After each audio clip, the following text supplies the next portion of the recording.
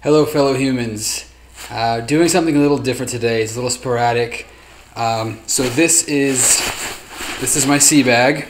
All right. As I mentioned before, having been in the service. So this bag has been with me my entire career. It's the first thing you get when you get to basic. Very symbolic for me. Symbolically has carried a lot. And physically has carried a lot through deployments and just moving. It can carry a lot. It can hold a lot, and it's a meaningful. I guess is what I'm trying to say. It's a meaningful item. A former colleague of mine who I wish I had worked with him longer than I did, but I worked with him for a long enough time to really learn his character. Stand-up guy. Just a rare type, one of those people that you remember and really sticks with you. I'm friends with him on Facebook, and he shared a video this morning that really touched me, and I just had to share it. So with his permission, I wanted to share the story. I actually am not even going to give it an intro because the video speaks for itself. It's been a little while since I had to carry one of these on my back. I joined the Navy in 1997, and since then a lot of things have happened to me, but one of the things that has become very important to me is helping other people. There's a gentleman who, every morning when I go running, has been living under a small bridge, a very small bridge, and it's just really covered for him. And this gentleman is so considerate that each evening he gets there late enough to where nobody's really on the path.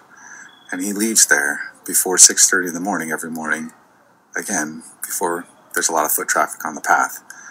Doesn't have a whole lot. Definitely seems like he could use some help. So I've packed this thing up with things that mean a lot to me, that helped me out a lot when I was in the military. And I'm going to put this on my back today and go running with it, something I haven't done in a while. And I'm going to drop it off for him. And on the side here, just a little note that says, I hope this helps a little. Hang in there. People care. I care. You matter. No matter what he does with it, I hope it helps a little bit, even if it just helps him get through the day. That's enough. Let's do this. It's been a little while since I went running with one of these on my back. It feels good. Well, I'm 3 miles in. I do a 5-mile run. What you hear in the background is the river. I love that. And just a few hundred yards away, I'm dropping off the sea bag. If you can make a difference to just one person today, or for your whole life, wouldn't it be worth it?